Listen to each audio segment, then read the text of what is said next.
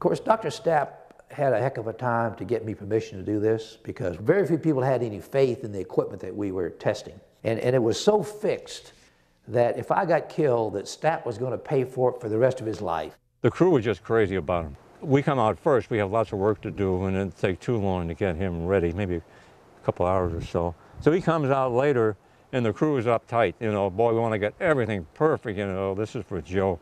So he goes around trying to calm us down. You know, Paddock's on the back saying, hey, this is a no-sweat operation. So here he was, one of the most dangerous enterprises in history, and he was trying to calm us down. The flurry of activity before an Excelsior flight was a quiet time for Joe, as he rid his body of nitrogen to avoid the bends during his ascent. Captain Kittinger would ascend in an open gondola through temperatures at least 100 degrees below zero. Both he and his equipment would need to stay warm. The solution was classic bootleg engineering, a bundle of plastic water bottles under Kittinger's rear, which would naturally give off heat as part of their freezing process during the long, slow climb.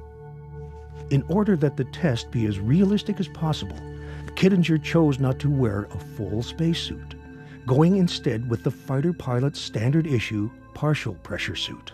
Well, I went with the partial pressure suit mainly because that's what our aircrew members were using, and I wanted to demonstrate to our aircrew members that we were giving them damn good equipment. Because I'd bet my life on it.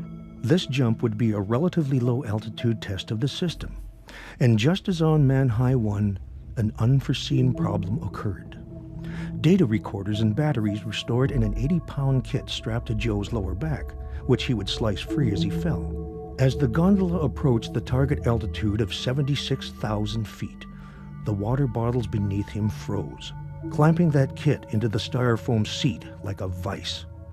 It took Joe a critical 16 seconds to free himself before he could step off the platform. At first, Joe didn't think he was falling. With no air rushing past him, he had the alarming sensation of hanging in space, possibly forever. It was only when he rolled on his back and saw the balloon that he realized he was traveling at hundreds of miles per hour. But the extra time on the gondola with the chute timer activated now resulted in a life-threatening emergency, as the drogue chute deployed and wrapped around Joe's neck, sending him right into the deadly flat spin they'd been trying to avoid. I wanted to look at my altimeter, which was on my left wrist. I had a great interest in my altimeter because if I was low enough, I would have pulled my chute because I really started to spin up quite rapidly. But the centrifugal force was so great, I couldn't pull my arms in. And then I passed out because of the G-forces. And my emergency parachute opened on schedule at about 10,000 feet, and it saved my life because I was unconscious when the chute opened.